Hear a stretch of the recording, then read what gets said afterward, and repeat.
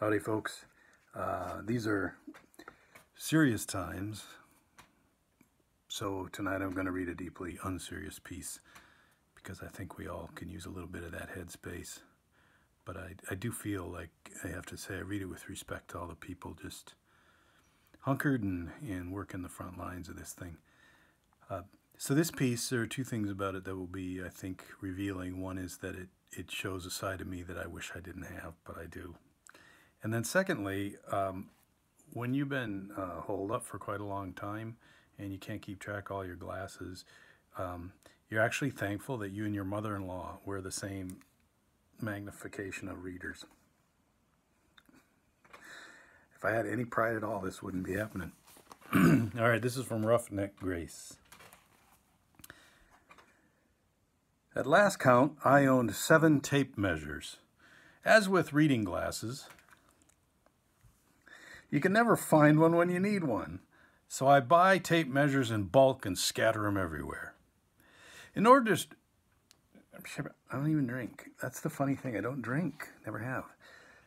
But still, sometimes words are hard.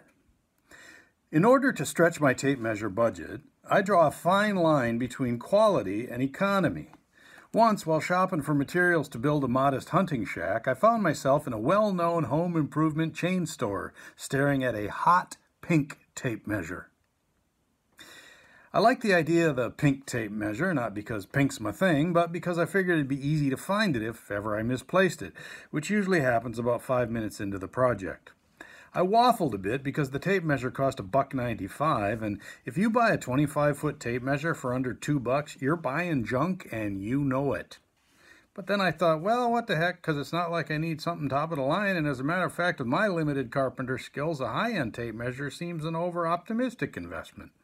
And so I bought the thing.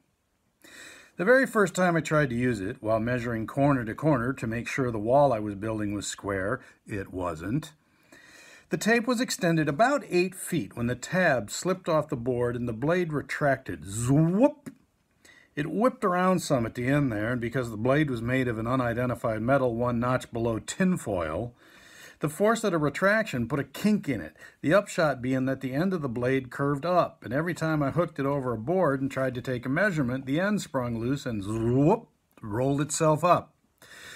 The third time this happened, I rose up to my tiptoes and hurled the thing straight down with all the fury I could muster.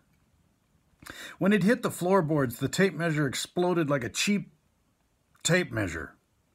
The hot pink shell split into 2 halves. One half flew out into an adjacent overgrown pasture. The other half bounded nearly straight up and landed on the roof of my father's woodshed.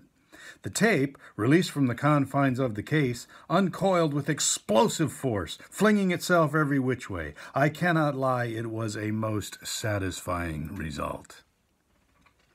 There are more acceptable ways to handle blind rage, but show me one that pays off with the same level of instant gratification.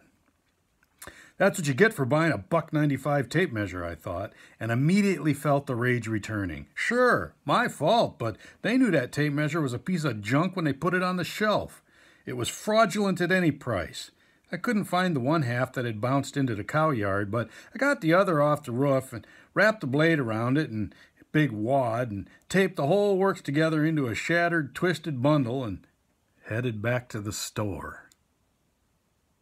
When I got there, I went to the customer service counter and using my best... I'm not going to read that because it's... Let's just say I gave her an evil stare. I looked the nice young lady square in the eyes, held out the clustered remains, and said, "This broke." She looked at the wad of wreckage. Then she looked back at me. Then she dug a $1.95 out of the till. I used the money to buy nails I couldn't hit. So if you're from around these parts, you'll notice I very carefully didn't say the name of the store. But people who really do know which store I was at, they always call me on that and they say, she didn't give you a $1.95. She gave you a coupon good for a $1.95 in that very same store. See you later. Forward.